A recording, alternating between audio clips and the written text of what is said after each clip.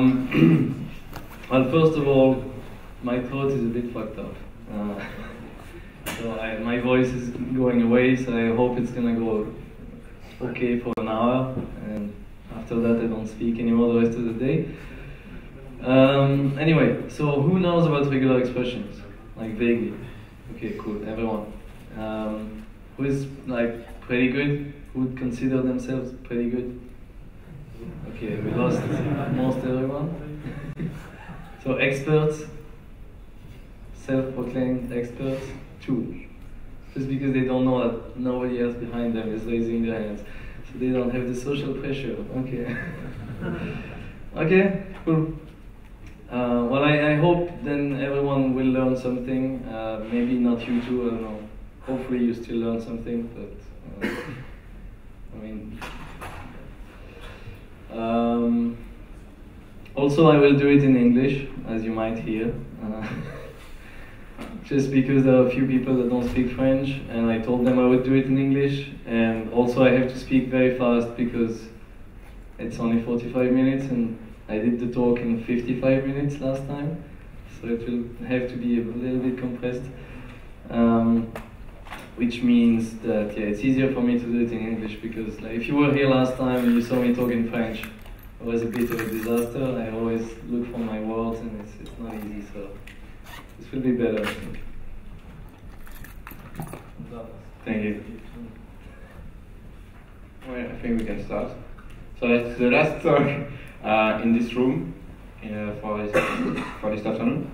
So thank you, Jordi, for coming. And so you have 45 minutes, no more. Yeah. Let's start then. Okay, so just quickly about me, I'm doing composer and stuff and symphony and like a bunch of open source. I'm also working at teamup.com right now. And I've been there for a year, so if you're interested, just go look at that. Sorry, I'm gonna cough a lot as well. So, regex concepts. Throughout the presentation I will go with those colors explaining everything. So you have the patterns in yellow, the subject strings. So the patterns are like the regex itself, right? Subject strings are just what you apply it on, and then the matches is what comes out of the engine. Okay, it's not going well so far. So patterns, they're made of characters, like regular characters and meta characters, which have special meaning.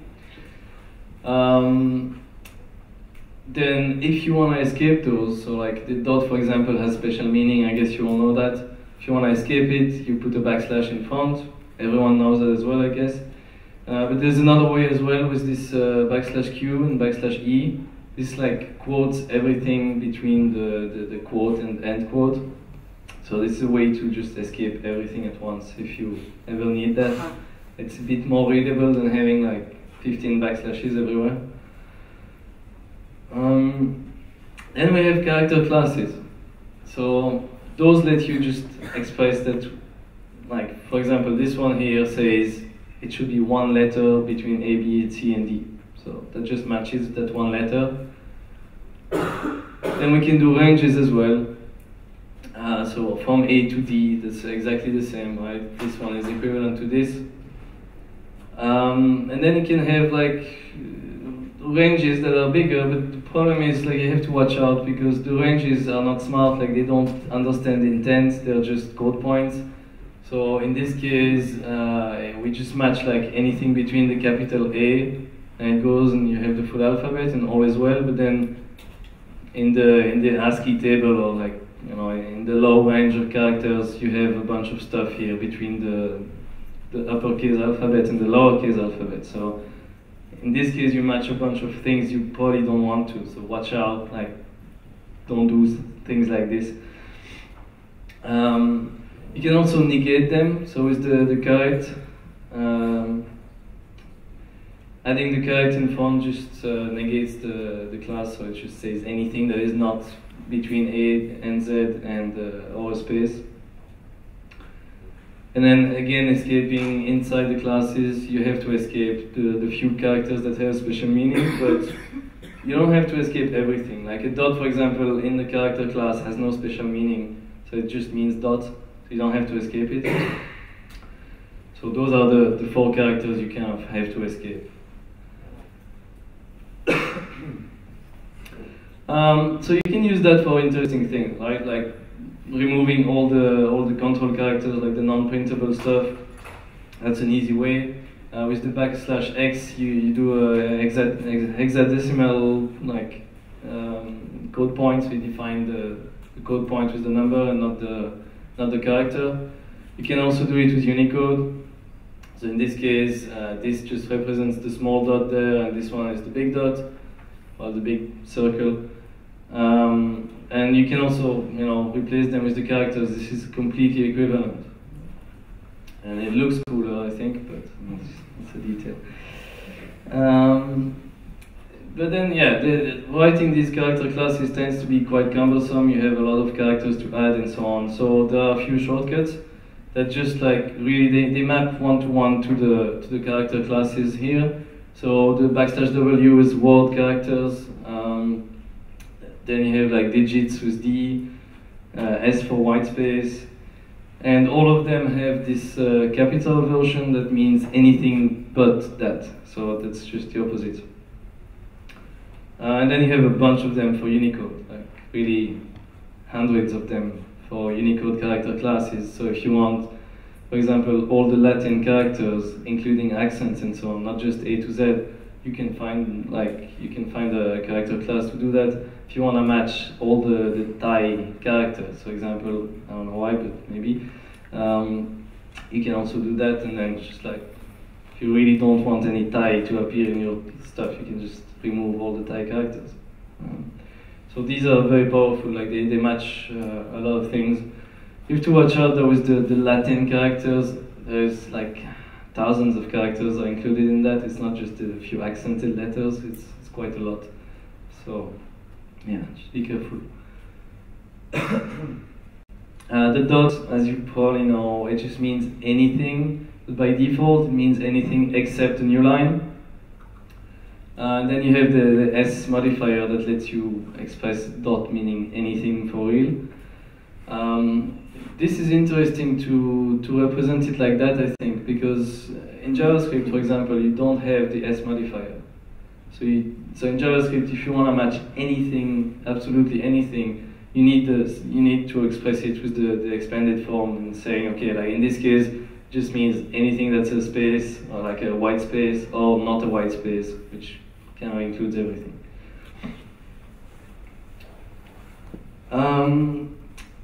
Then we have sub-patterns. So sub-patterns are just the parentheses. They create a group, and they let you do alternations as well, right? So with the pipe, you create an alternation. You say, okay, here we have always BO, and then followed by MB or YS, and so that matches bomb or boys. One interesting thing you can do that I don't see many people doing is to name the sub-patterns. So with this question mark P here, then you have this, like, it's a lot of characters, it's not extremely nice syntax, but anyway. So you name this group and you say that this parenthesis, instead of being the parenthesis, like the sub-pattern 1, it's the sub-pattern first. So now it has a name. And if you do a preg match, you see that in the match array, you will get like first and last as having like the sub-pattern matches. So by default, you will just get like 1 and 2, right? And there you also get like those name aliases.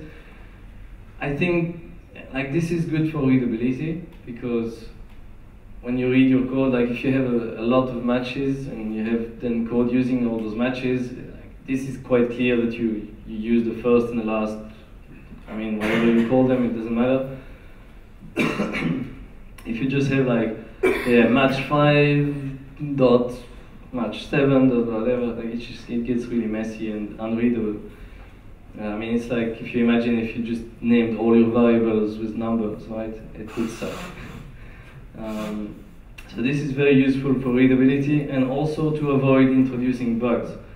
Because typically in a long pattern, if you change it later and you add something, like you add a new group somewhere, it changes all the numbers that follow. So that's really a good way to introduce a bug if you're not careful.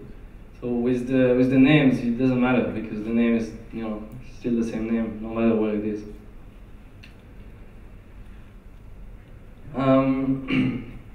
So you have to watch out with alternations that the first one that matches, it will just stop matching, right? So here it matches Bob and then it stops.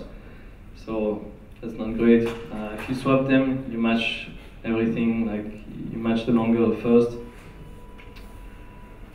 And another option is to use an optional sub-pattern.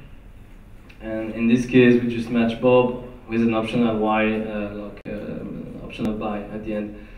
Now here you have this question mark colon there.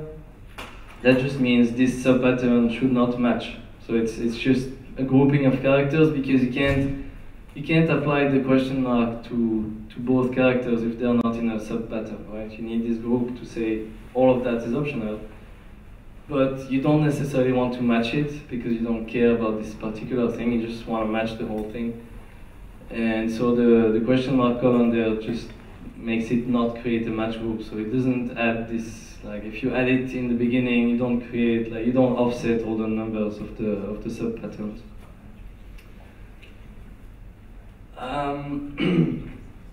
Then like the main reason to use regular expressions really is to match stuff that changes, right? Like if you want to match something that's static, you can just have a like equal this static thing. So you have usually uncertainty, and there are a few quantifiers that let you express this uncertainty.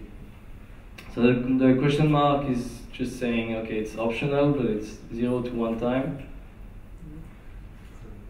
Okay. Was that better or not? Because no. Okay.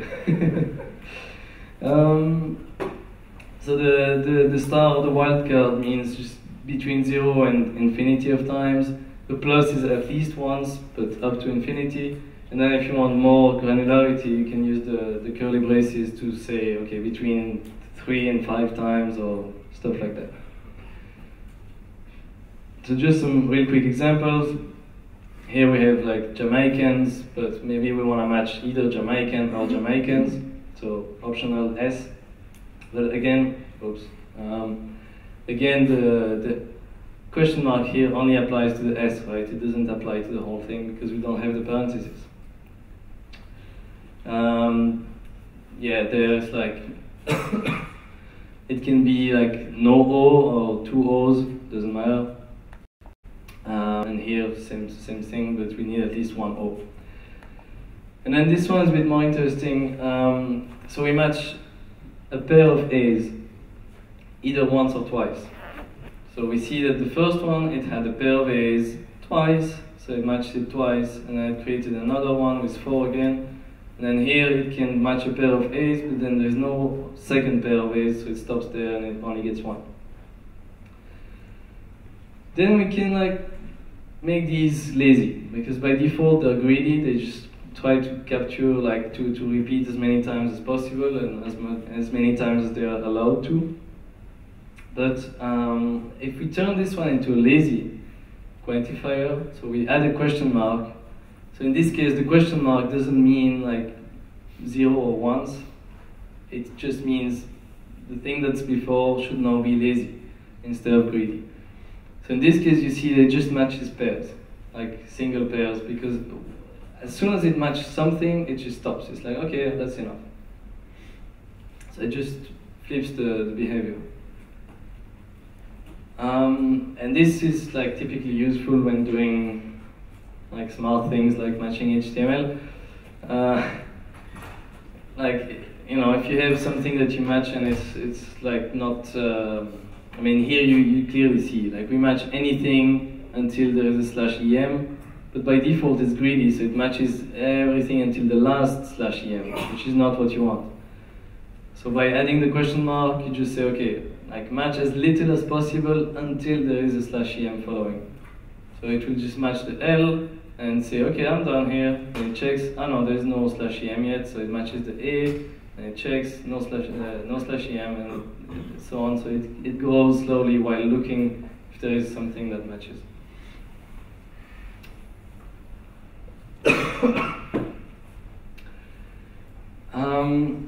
And then the opposite of the lazy or greedy, or like the ultra greedy thing, is to say possessive quantifiers.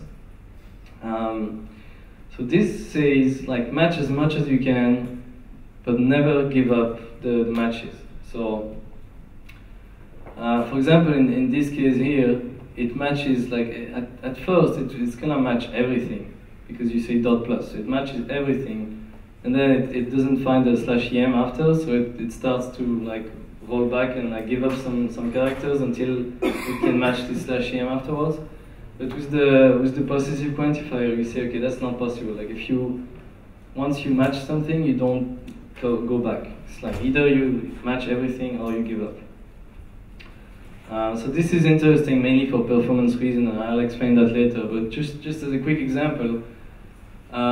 So here we have like 2 G's and 3 G's, and we match a G with the plus, so that means like 1 or more G's followed by another G, right? Now if we add a plus to it, so we make the plus possessive, it doesn't match anything anymore.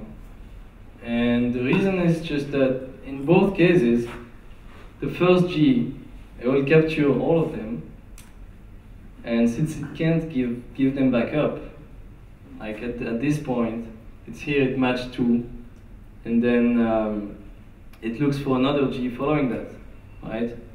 And there's no other G following, so it just fails. It doesn't like give one back so that the other one can match it. I hope that's clear, but I'll get back with an example afterwards. Then anchors let you kind of just say that this pattern should match only at the beginning of the string or only at the end of the string with the caret or the $sign. So if we have this like sort of email matching pattern, it's not quite correct, but anyway, just an example. And we say, okay, so we have the beginning, and then we have some email address, and then the end. So with the M modifier, you match multi-lines. So the beginning and the end mean beginning and end of the line. So if you have like this string with new line and some email address, another line, email address, those match just fine. The problem though is, like by default, the dollar, it means at the end of the string or before a new line, like before the final new line. So by default, this is a match.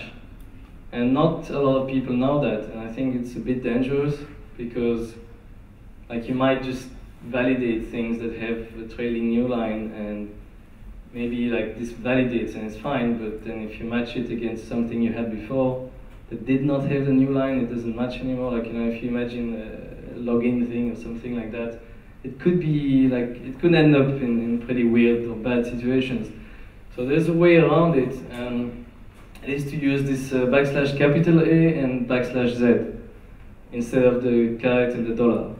And these just mean like really absolute beginning of the string and absolute end of the string. No like weird rules with if there's a new line at the end, it's okay. So this one really like only matches that, and if there is a new line, it does not match it. So that might be worth considering for validation.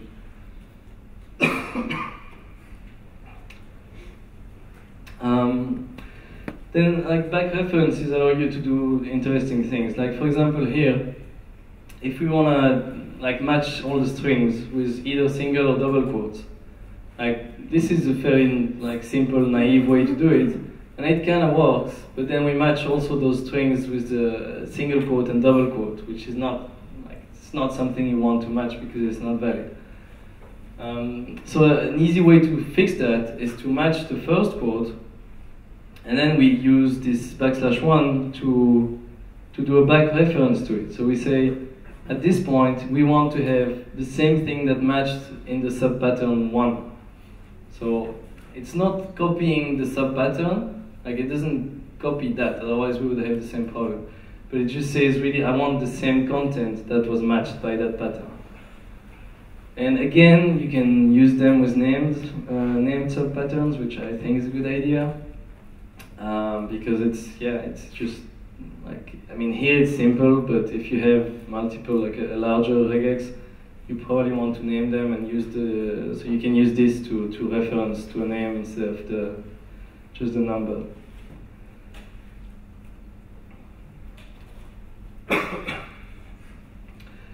Then we get to look ahead and look behind. Like, this is a bit more interesting.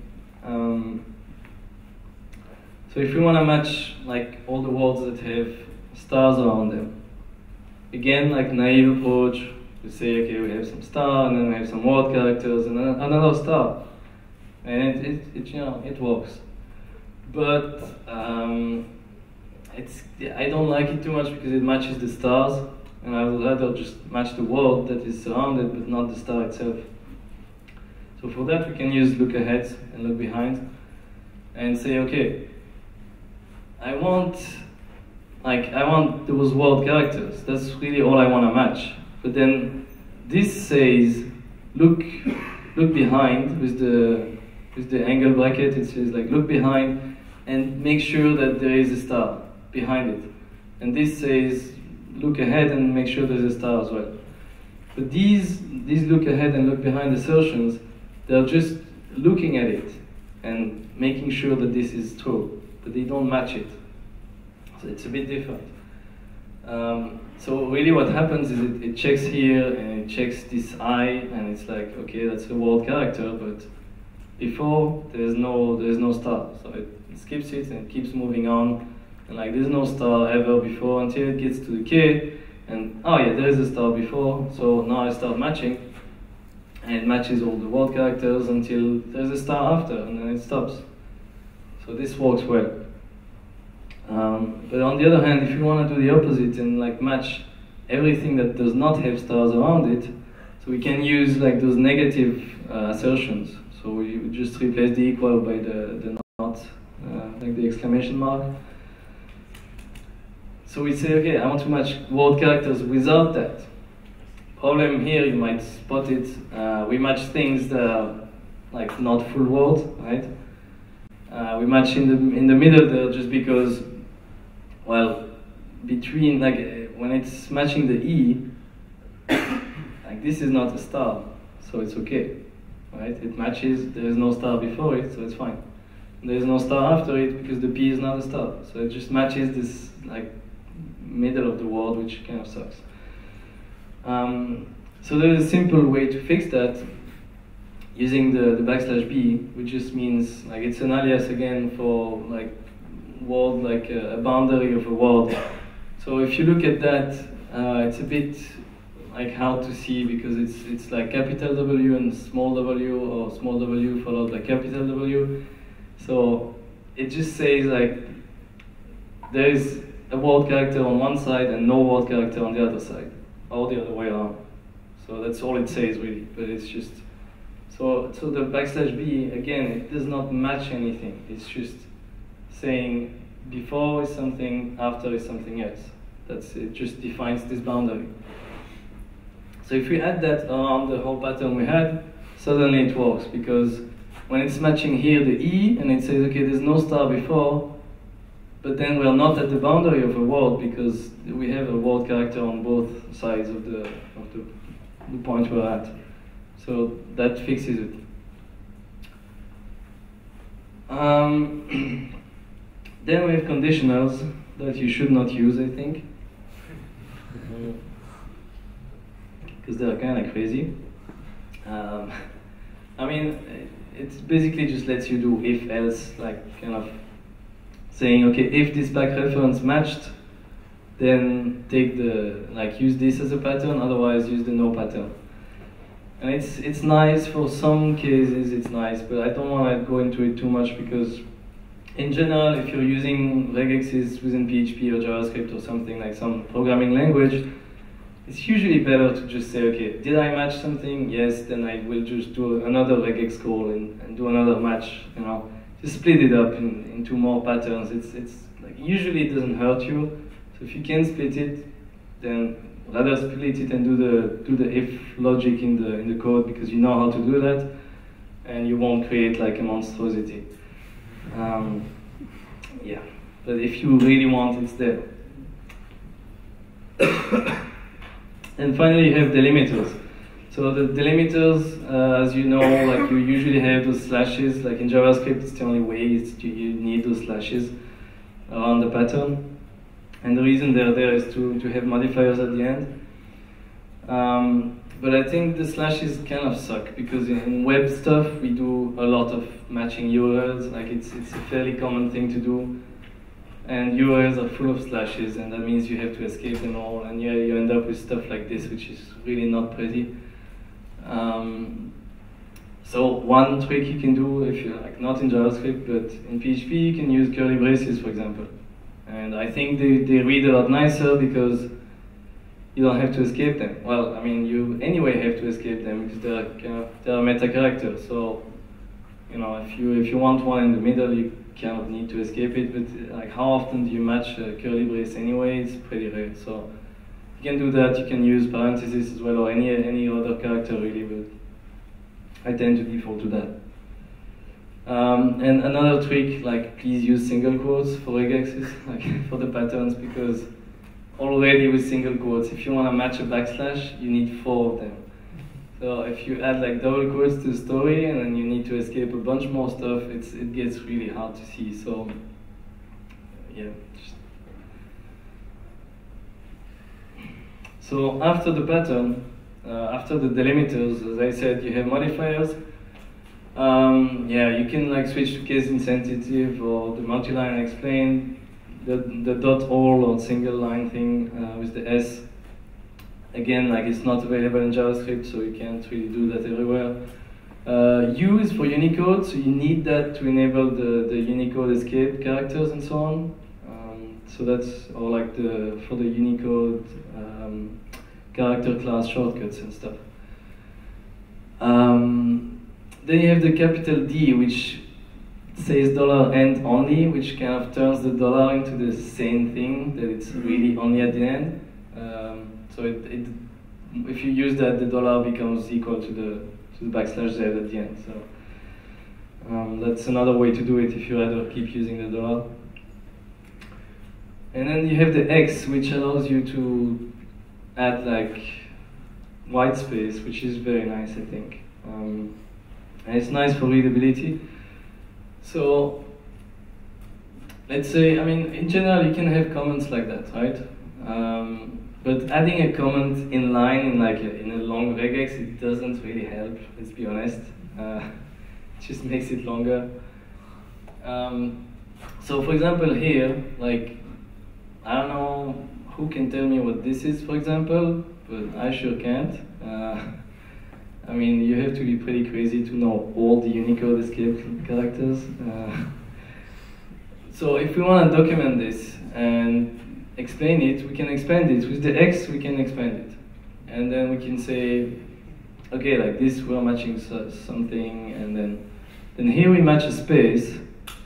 So the space is like, that's the only thing that's weird. If you turn on X, then you can have like, the spaces don't mean anything anymore. So if you want to match an actual space, you need to escape it, and so it becomes a real space.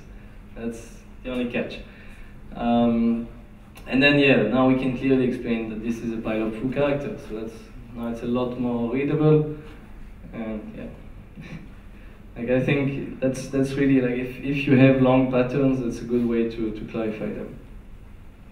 And just as an example, we have a very long one here. It's page 1, that's page 2. But you see, like all this, for example, is just a comment, right? It's a long comment, and then we have a bunch of conditionals and stuff you shouldn't do. But yeah, it works. Okay, let's dive into engines a bit.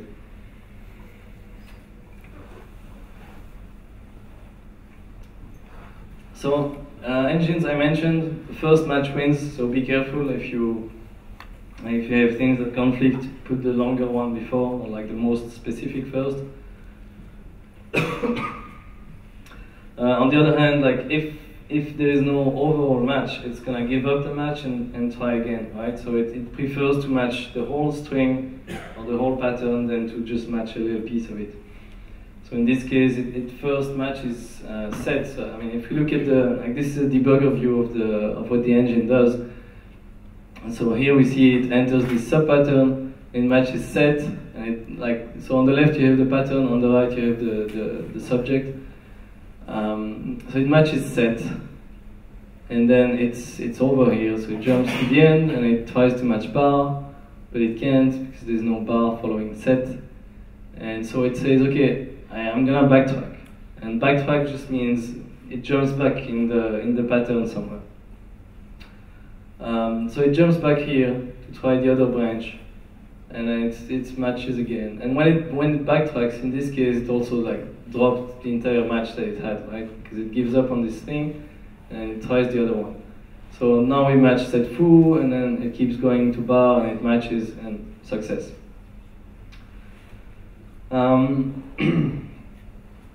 Now it's backtracking, so again, if we take this email thing, we have one that matches here and one that doesn't, okay? So you see there is the .foo here, so it's not a complete domain, so it's not valid. And that's just the flow of the pattern. So we have anything that's not an at, then we have an at sign, and some main domain bit, and then some subdomains, or some just every time a dot, and then some other part of the domain, and this whole thing can be done multiple times. So, as in the example here, .co.uk, that's a typical thing where you need to match more than just foo.bar. So again, if you look at the successful match, it's pretty simple. It just goes, it goes all the way there, that's fine. And it tries this sub pattern here, and it matches the first bar. Then it enters that. Then you have the .co that gets matched, and this is like this. And then it gets to the end and it checks, okay, now are we at the end of the string? No. Okay, then I backtrack, go back to it, try to match this again. Now we match the .uk, and then it backtracks again. There's the plus, so it has to try as many times as it can. So it tries again, but there's no dot, so it just, okay, no more thing to match here, so it jumps at the end. It checks that there is the end of the string, and it matches, so success. Fine. Now, with the case where it doesn't match, so the invalid domain, you see that we have this is red for a reason. It's not a good thing. Some backtracking, in this case, we have backtracking, but it's okay. It's fine to have some of it because it's just a feature of the engine and it's needed for some things. But when you see stuff like that, this is not a healthy backtrack pattern. It's it's more the pathological mode. And the reason is, so I'll just jump to the end here where it matched everything, and then it tries to match here. So it says, okay, I have a dot, yeah, that matches, but then there's nothing else behind, so okay, that doesn't match. So it will start dropping characters one by one. It gives up on the O. I don't know if you see that it's not highlighted here anymore, but the last O has been given up. So it just drops one character and it checks if it passes now. So it just says, okay, maybe that one wasn't needed, so I'm just dropping it, and it just goes to the end and try again. Are we at the end of the string now? Nope, still not. Okay, so let's just drop one more O and see if we're at the end of the string now. No, okay. And it just drops everything it matched one by one like that, always checking if maybe this way it's gonna work. So now here you have 20 of them or something, not too bad. But if you are matching something that's 2 megabytes of text, and you have a dot plus in the middle that just matched everything, and then it's slowly dropping characters one by one, then you have a few millions of those backtracks before it gives up or before it matches something else. So that's one of the cases where you get a failure, actually, like instead of just no match, sometimes it's gonna error out and tell you like error maximum, like backtrack limit exceeded or something. And this backtrack limit is pretty high, it's in the millions, but if you have like really big subject strings, it's pretty easy to like to explode it with a bad pattern. So what can we do? We can use those possessive quantifiers, right? Well, everyone got what the possessive quantifiers do. So like the difference is really, we just added a plus here. So instead of one plus, we have two pluses. So we say, once you matched something in the subdomain, like in the domain part, you don't give it up. Like either you match it all or you give up on the whole thing, but you don't try to drop character by character. So we still have the problem that it doesn't match, of course, because it's still invalid, but you see that here, instead of dropping character by character, it drops the whole thing at once, like the whole .foo, then .uk, and then like, so it just drops things a lot faster, and it goes back like a lot faster, so you don't like, we went from 32 steps to 20 steps, but if we had like a 2 megabyte email address, we would go from like 2 million steps to still like 20 steps, because it's like this one will always do it all at once, while the other one just goes like bit by bit. Is that clear for everyone? Yeah, cool. Okay, some sample use cases quickly. I mean, it's just like stuff I use day to day. I think if you're familiar, like if you get familiar with it, it's easy to use like regexes for very small things on a day-to-day basis. And that also keeps you up to date, like keeps you sharp with your skills, and so you don't forget. I mean, that's a simple thing. Like if you want to match any call that has an argument test, like that's not something that your IDE can let you do, right? Like you can find all the usages of a function, but you can't find the usages with this argument. So that's one case where you might want to use a regex. Obviously, it's gonna match a bunch of stuff that is not valid. Like this is not like the smartest way to do it, but it doesn't matter. It's like, you know, it's all about investment and like what you get out of it. Really, it's if you say, okay, I match this, I might find a few like false positives, but at least, you know, I get on with my day and I got stuff done. Yeah, similarly, if you have like, if you want to call a setter, like find all the setters on some object. Like again, this is, you know, if you match that there's something called foo, it's obviously someone can create an instance of foo and call it something else. Like there's no, like this is not science, but if you're consistent, you know, you can find most usages like that. Just if you name stuff all the time the same and so on, you get other benefits.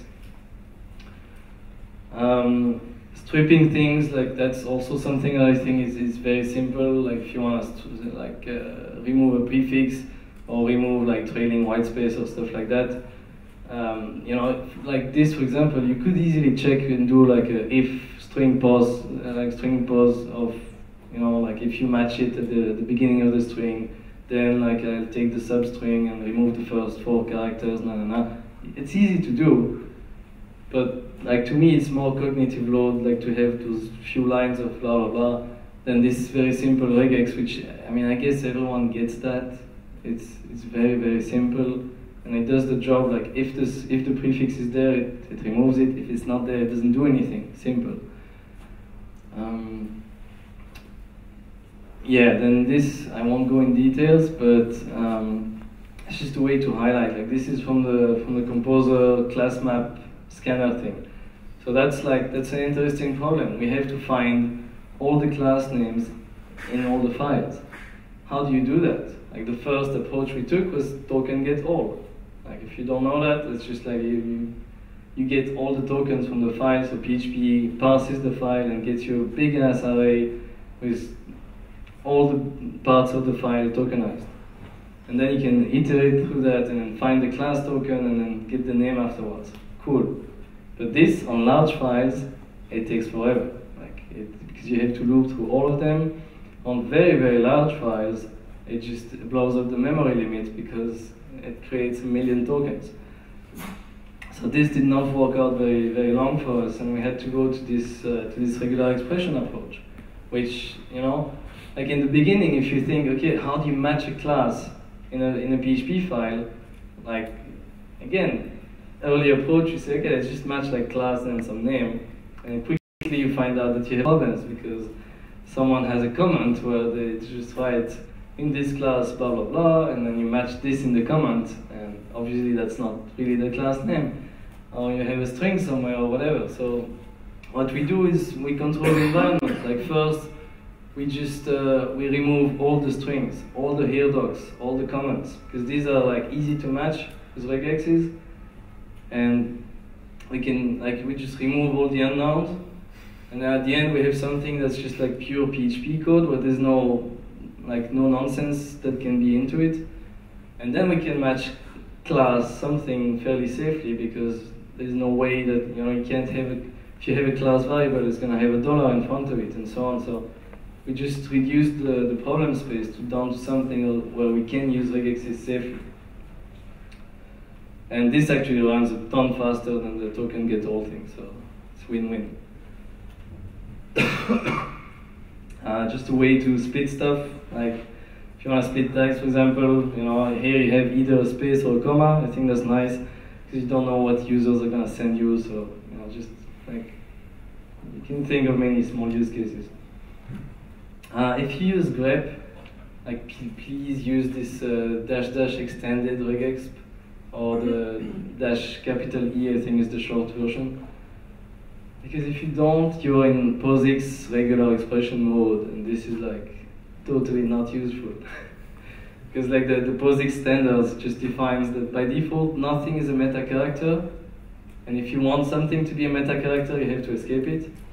So it's like completely the opposite of what you're used to in all the programming languages. I don't know why they did this, but it's very not helpful. So like if you have a parenthesis and you want to create a match group, for example, you have to escape them so that they have meaning. So it's useless. With the E, it just goes back to like normal mode like everywhere else. So definitely worth it. And yeah, finally a quick question here. Like, do you think this matches or not? Like, I'll give you 10 seconds. To think about it.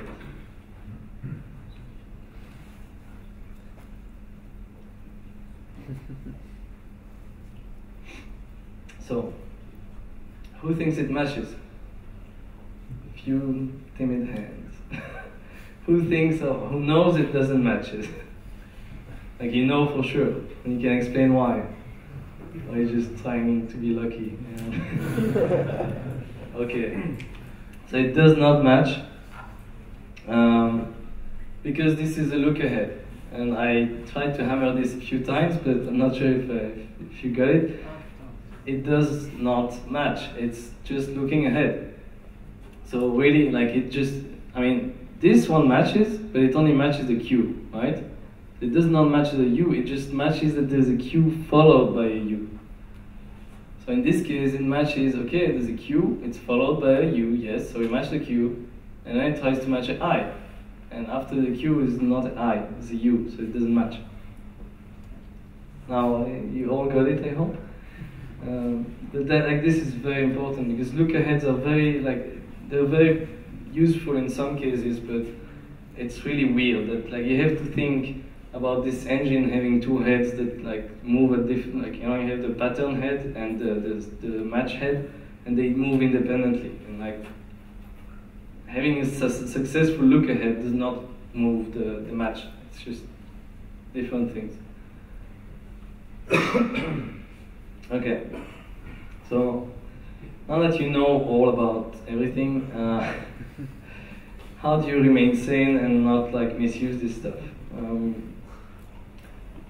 My approach would be to just try and use regexes because I like them and I'm fairly familiar with them. But yeah, at some point you have to realize when you can't use them anymore, and so I think that the only way to do that is like there's no magic rule of, you know, for this use case you cannot use it. Like everyone likes to say for HTML don't use regexes. Yeah, in general it's true. Like if you can't control which HTML you get, you probably shouldn't use regexes because it's gonna be crazy. But I think it's all about the domain variance, and if you know that you only get this like sanitized HTML where you have exactly only this and that possible thing, then it's okay to match it. Like if you know the constraints, it's okay. Now, when you match stuff, I would say like start small, like avoid this dot plus, because either you're gonna have like issues with backtracking where it just always matches everything and then rolls back, and so this makes your patterns very slow. Or the other issue is you will just match stuff that you shouldn't match, and then you have like, I think having false positives is very bad because you have like unknown behavior. If you are very strict about what you match, then at least you don't get surprises. You just might, like, you know, not do the full job yet, but at least when you see it fails, you see, okay, now let's just extend that a bit and start matching more and more, but going the other way is a bit difficult. And yeah, with boundaries, just remember, like, if you try to do like matching somewhere in the middle of a string, probably this \b thing for the word boundary is pretty useful because you want to make sure you match like something that's independent, I mean, usually. And if you're doing validation, like at least use this to make sure you don't have like matching an email. Like if you validate that there is an email in this like 2 megabytes of text I just got, you're not validating much, right? So you really want the anchors to say, okay, I validate that this is an email, not just contains an email. And finally, like, please document and just, you know, use these subpattern names to make sure it's readable. And yeah, like use the X modifier as well to explode them into more readable things. So I hope that, yeah, that you all learned something, even the experts here in front. I just hope that by knowing more about it, you can be a bit more confident and just like not worry too much about them. So yeah, that's it. Thank you.